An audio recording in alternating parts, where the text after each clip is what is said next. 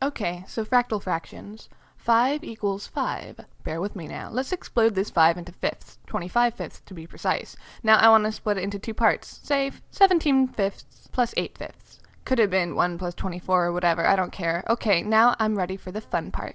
Since this 5 down here is just as much a 5 as any 5 is 5, such as this whole thing, which is equivalent to 5, let's go ahead and replace that 5 with this messier looking but still very 5-ly 5.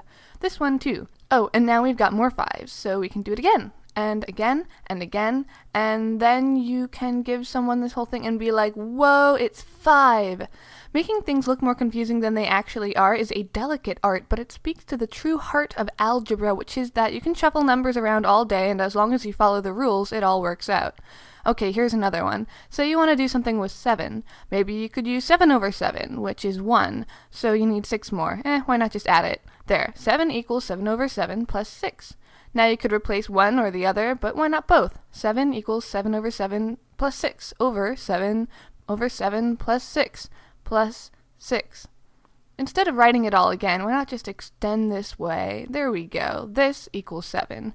And you can actually take this all the way to infinity. The 7s kind of disappear, but then again it didn't really matter what they were in the first place as long as there's the same. All these 7s could have been 3, or a billion, or pi to the I, and this would still equal 7, as long as this numerator equals this denominator, this fraction equals 1, and whatever else you may think about algebra, at least it has the courtesy to make 1 plus 6 be 7 every time. The fractal structure of this first fraction was like a binary tree, each layer with twice as many terms as the one above it, growing exponentially, and this one does too, but sideways.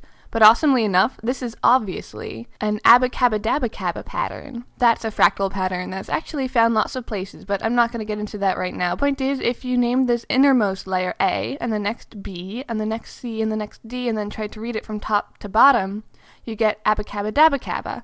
And if your fraction was infinite, you'd get abacabadabacaba, eabacabadabacaba, fabacabadabacaba, eabacabadabacaba, gabacaba, and so on.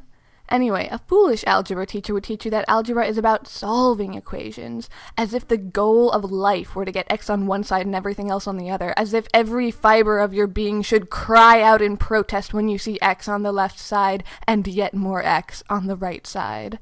But you could replace that x with what it equals, and then you could do it again and again, and each time your equation is still true. How's that for getting rid of the x on this side?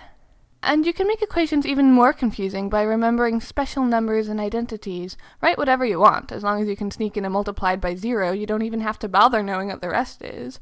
Or, knowing that all you need is the top and bottom of the equation to be the same to get 1, these 6's don't need to be 6's, they could be 3's, or 8 square root 13, or you could even make each layer different, 7, 8, 9, 10, 11, now look how confusing this is, awesome. So you wanted to actually solve one of these things. Say you started with this puzzle. What is 1 over 1 plus 1, but each one is over 1 plus 1, and so on, all the way to infinity.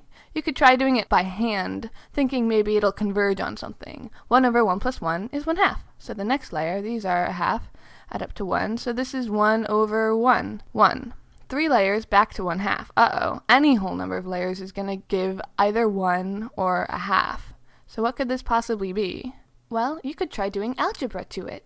Say all this equals x. Look, you've isolated x on one side and everything else on the other, and it doesn't help one bit. Take that, math teacher. Okay, but if all this is x, then all this, which is the same as all this, is x. You can write this as 1 over x plus x, which completely works. You could generate it all again by replacing x with 1 over x plus x. And now that you've got those helpful x's on the wrong side of the equation, you could solve it and get the boring way to write this number if you wanted. One last fraction, this one with a caution sign. Say you want something to equal 1. Split 1 into a half plus a half.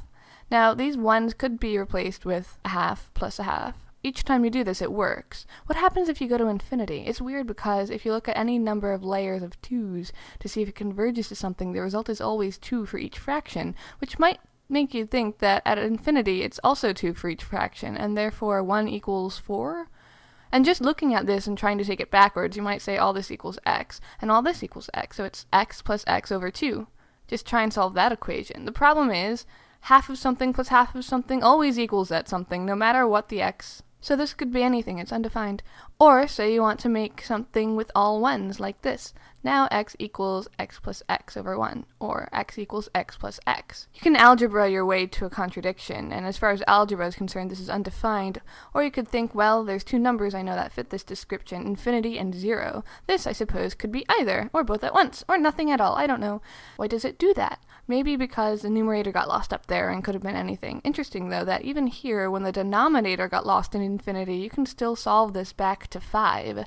That's, to me, the cool part about algebra. Unlike the neat little problems they put in grade school textbooks, not all problems can be solved, and it's not always obvious when there's an answer and when there's not. Weird stuff happens all the time, and most importantly, algebra isn't a dead ancient thing. There are things no one's ever done before that you can do with the simplest concepts, as simple as that x is what x is.